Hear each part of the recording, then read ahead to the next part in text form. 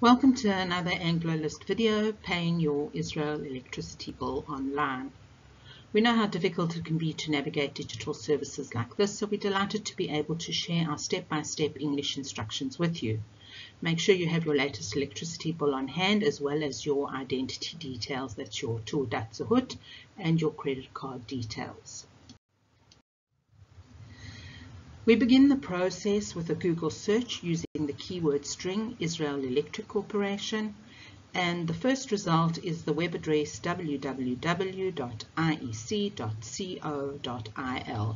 and that's the website you need, so just click on the link and enter the site. The website has two language options, Hebrew and English. The English site, like other websites of this nature, only include corporate information, and all digital and other services are executed via the Hebrew site. Make sure you're on the Hebrew homepage to pay your bill, and if not, click on the Hebrew language option on the left-hand corner of the English page. Once you're on the Hebrew homepage, you will notice live chat options are available, and the chat box can be found on the left-hand side of the web page. Hevrat Hahashmal's chat box service is only provided in Hebrew. Hevrat Hahashmal offer a host of digital services which we'll cover in a separate video. In the meantime, there is an article with instructions on how to do this on the Anglo-List website, and we'll post a link for this and other useful links in the comment section below. The Digital Services menu is on the right-hand side of the web page. In the center of this web page, you'll see 3 blue blocks and 1 orange block, each leading to a separate service.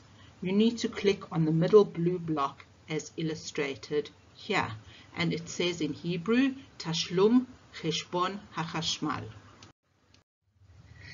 You are now taken to a new web page, and the first step in the payment process begins.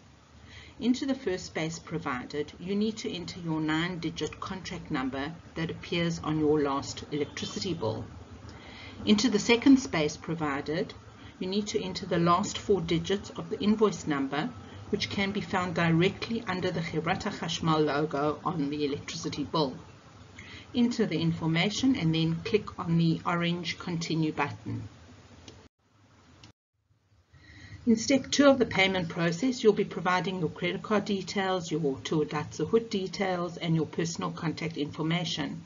The system automatically fills in the shekel amount from the contract number that you filled in the previous menu. All fields marked with an asterisk are mandatory and must be filled in. The last field is the anti-spam. Once you fill that in, click on the orange Continue button as illustrated. You will now move on to the receipt and confirmation section of your digital payment. Your Hevrat Hahashmal reference number, the credit card reference number, and payment details are reflected on the receipt. With that, you have completed the digital payment process. Remember, when you provided your personal details, you filled in your email address. You can now expect to receive an email confirmation directly to your mailbox from Hevrat Hahashmal, as shown on the screen. Just a point of interest, new Olim and those considering making Aliyah often ask us what their monthly budget for electricity should be. Well, as you can see, this particular bill was for 350 shekels. Bear in mind that electricity is paid in 2-month cycles. This bill reflects a 2-month summer consumption of a 2-person household using regular household appliances, some air conditioning, and the daily use of a washing machine and dishwasher, which are energy efficient. In the winter months, expect your electricity bill to be at least double. Air conditioners and heaters running full-time, and dryers will add to the bill. Also, if your apartment has a solar water system, Dut Shemesh in Hebrew, you can expect to have hot water for at least 7 to 8 months of the year without having to switch over to the electric boiler or geyser, and that's a huge saving in itself. Your heating and cooling bills will also be dependent on your specific location in Israel and the climate in that area. Heating and cooling costs in Jerusalem, for example, will be different to those in Eilat. We hope you found this video useful, and if you've enjoyed it, don't forget to subscribe. subscribe to our channel and give us a thumbs up.